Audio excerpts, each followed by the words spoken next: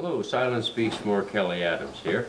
We had a question submitted to us through Facebook, and the young lady has a horse that keeps throwing its head. She had bought the horse, it was a roper, it was worked in feedlots and various different things, but he just was always hard to bridle. She's finally got him overcoming the bridle issue, but now he wants to throw his head, and she doesn't seem like she can get a stop on him without him trying to take his face away. Okay, the biggest issue now is if a horse has been spoiled that way, an awful lot of the time they've been jerked on. Of course, roping, a lot of just run straight, stop hard, and really not much work on flexing the neck and allowing the horse to learn how to give into the bridle. Okay, so we use a cavesson all the time, and basically this is just slips over their ears, goes over their muzzle, do it up. You put your bridle on. Now we'll use a short shank on this mare, a real low port bit.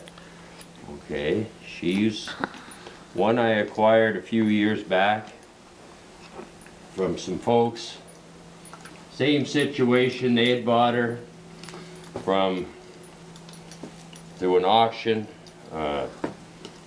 Supposed to have been a well-trained horse, no problems, and well, in the first few months, she was a little, ran me up in the bridle, a little spooky at being pulled on at all, and she ended up, let's just say the fellow and her parted company one day and he broke his leg. He says it wasn't really her fault.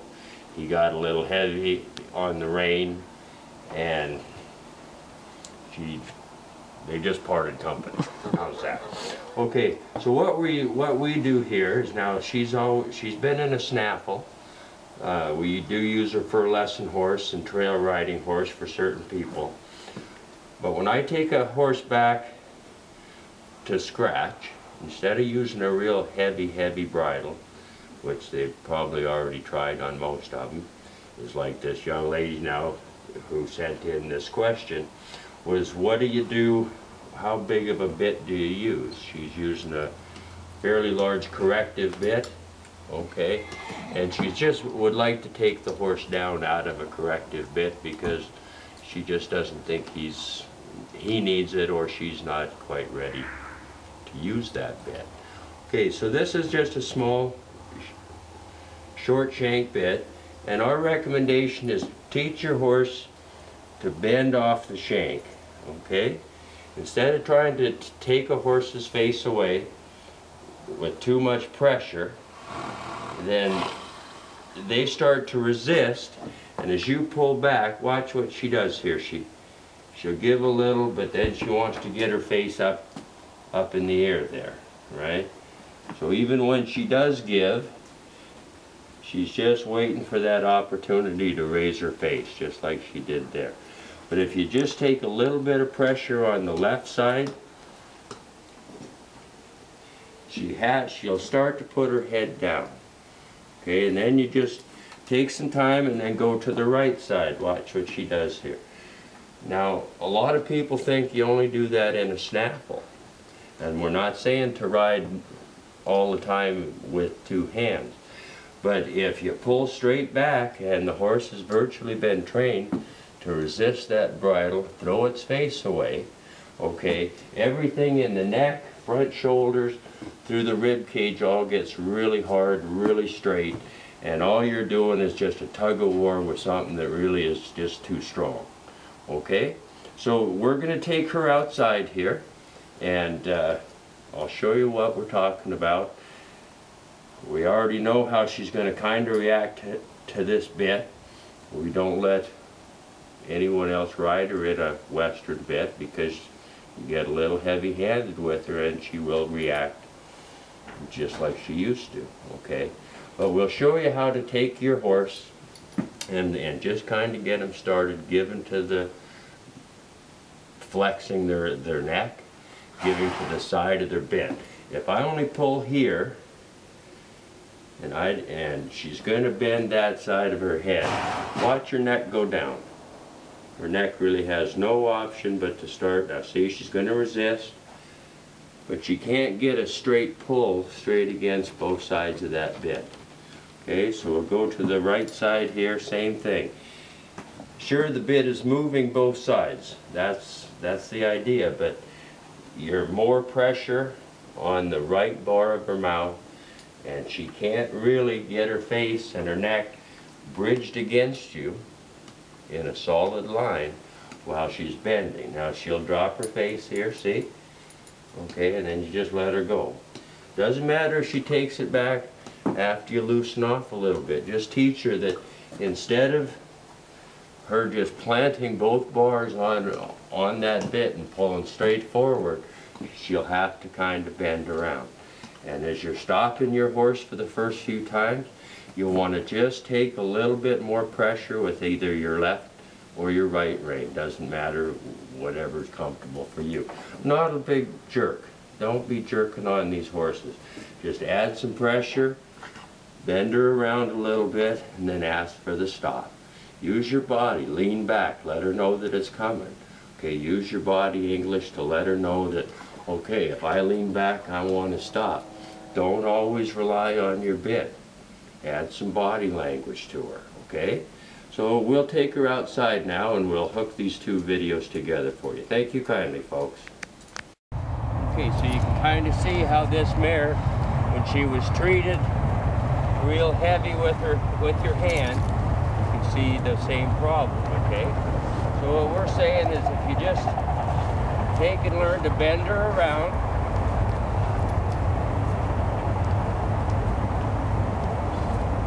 you're not pulling real hard, okay? That's not the idea.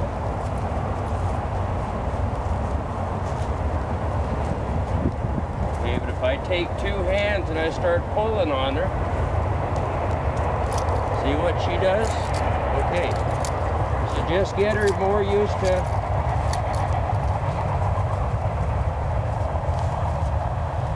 see how she's bending her neck. Now I'll come right at the camera here for you.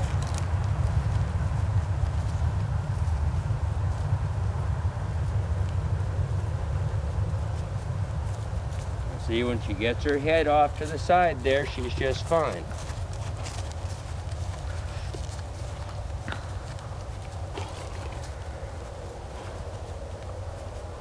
You can see how she's moving her mouth.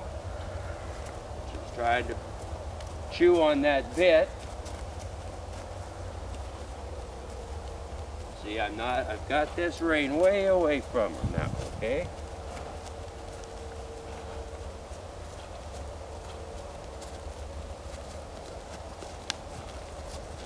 One hand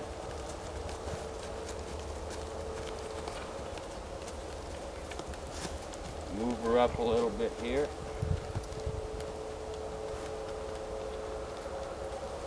See, instead of trying to just take that bit straight away, she's actually learning to kind of give in.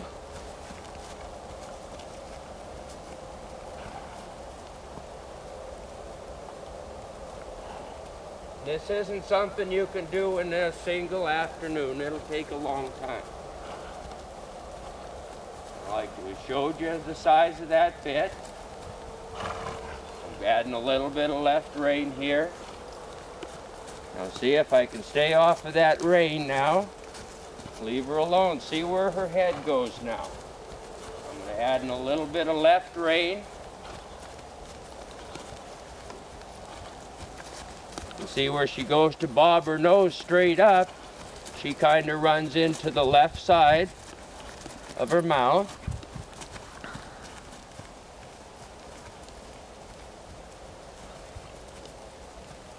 And just don't let her get her neck real straight, okay?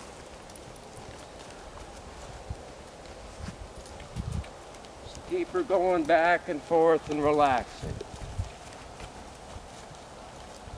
Stiffer to the left than she is going to the right. I'm not trying to hold her down anywhere at all. Okay? You can tell she's nervous and she's thinking.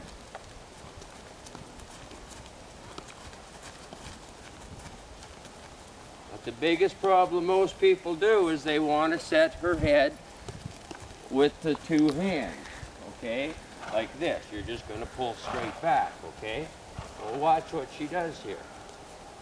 See how she starts to resist that? I add a little pressure, and then I let it go. You add a little pressure. If her head comes up, don't add any more pressure. Just relax.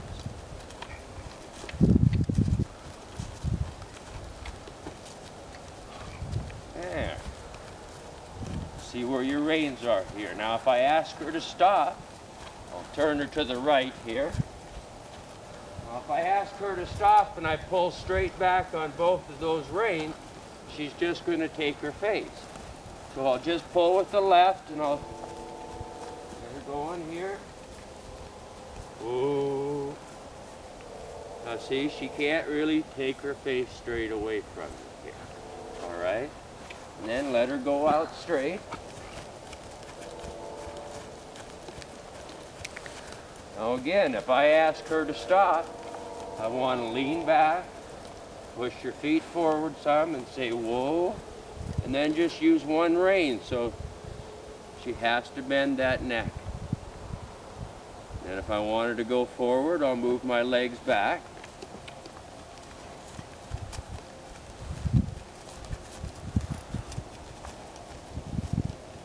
Now see, she's learning she can't get a straight pressure on that bit. So I just want to move her from right to left. So I'm going to run over our camera person here. Okay, so now notice she's just getting a little more flexible. Reins loose. Now I'm going to go to slow her down, but I'll just use one rein. There, see, I just use my right rein there a little, and when she slowed down, let her be.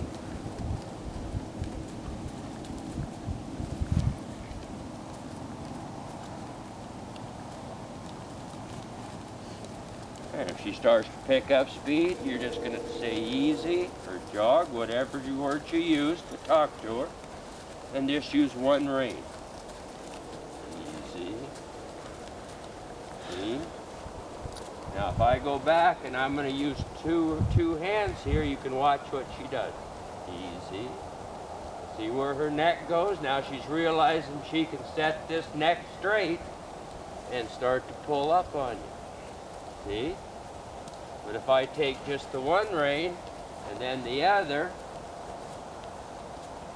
she loses that thought of thinking she can pull that, use her whole body against me.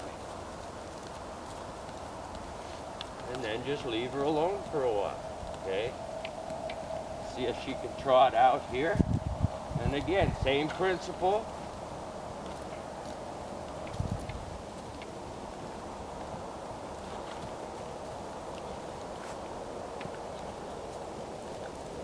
See where her head goes? She just doesn't try and take full pressure.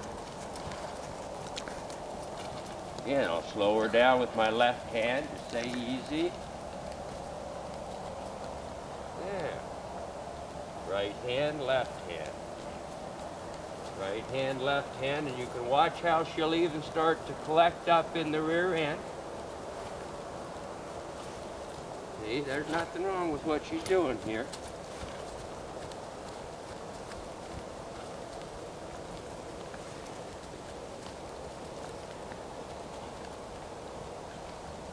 Don't pick your hands way up high like this. And don't take your rein hands way out wide either. Okay? All you're doing is just playing a piano with her mouth. Nice and gentle. Nice and gentle. Notice how when she gets up fairly high, she has to break over to go to the right or the left. She just can't resist. Boom.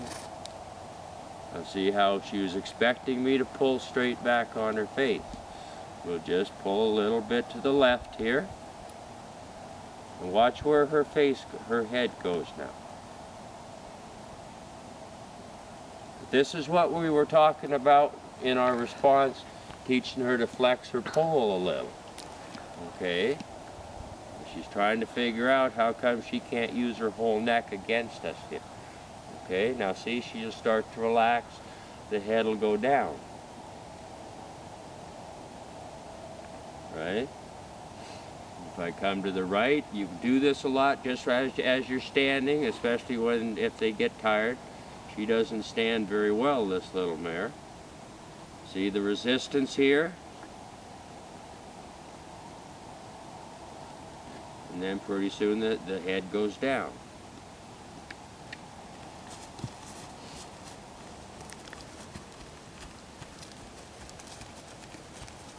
But all you're trying to do is just shake her loose from the pole, the wither, everything's just got to loosen up, okay? And once you get her relaxed and doing that, even if you have to ride her with two hands for quite a while, you're going to achieve your goal. Okay, lots of these horses that were either gamers or ropers, all it was run real fast, stop real hard, and they never taught them to relax. Okay, so, ooh, now see, we didn't even have to touch our reins there to stop her. Okay, but it's this area here, she gets real stiff, and then of course up in the pole. Okay, you just got to get her to bend over. Now this is a straight shank western bit, okay? I don't like the snaffle, the Tom Thumb. Tom Thumb. This is like a little Tom Thumb, okay? But you don't want the snaffle mouthpiece, okay? Just to me, that's just not where you're headed, okay?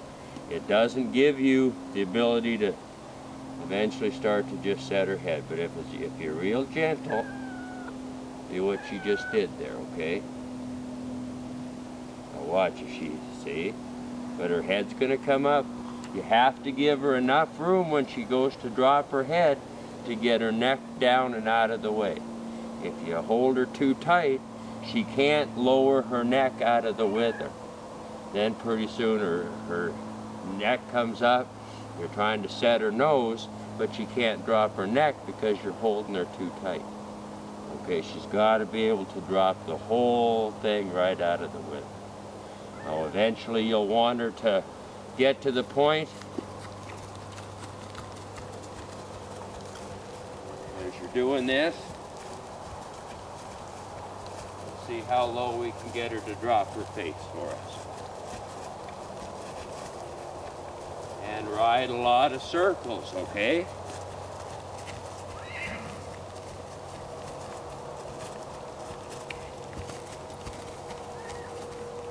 Where she's gonna try, just let her dip her face down.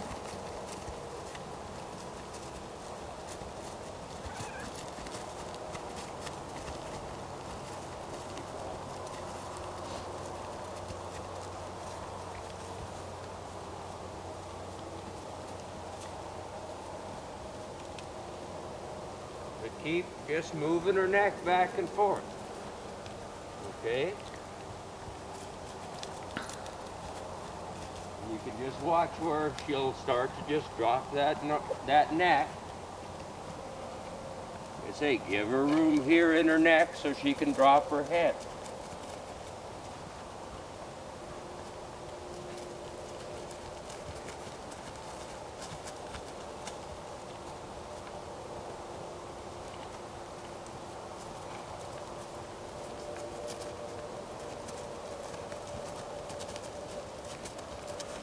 See, pretty soon that head just keeps staying down there. She starts to relax. Just remember, especially when you're about to finish up here, which we'll do, the light's leaving us here today. You say whoa, just lean back, go whoa, pull with one rein. And then just get her to flex her head a little. Keep your reins loose when you go to step off, okay? Okay, folks, we'll do some more of these videos, especially with this mare. You can see that she does need just, but for other folks that are just here to take lessons, normally when they're just starting they get a little heavy-handed, or if they get scared they get to pull. It's something this little mare will never need in her lifetime, okay? But don't go out and just run your horses straight and think you can get them to set their head after this problem. It's a lot of small circles, lots of patience, just gently rock your reins back and forth. Let go with, or push one forward, get her to give, wait a few seconds or a minute, and then take her the other direction. Okay, thank you kindly, folks.